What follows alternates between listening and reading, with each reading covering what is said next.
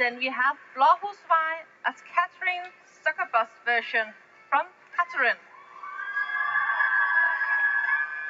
This version of Catherine can be unlocked in the game Catherine when pursuing total freedom.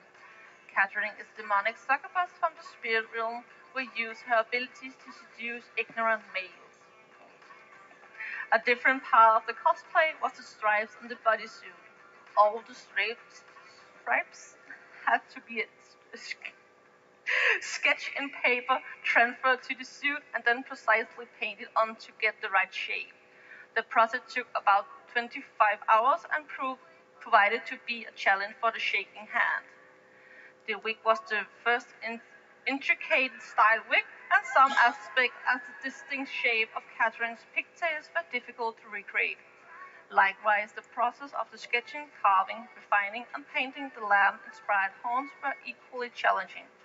Both the horns and the wig were a challenge, but also one of her favorite aspects of the cosplay, since it enables her to grow as a cosplayer and dare to try new methods and techniques. Thank you. Next up, we have another contender.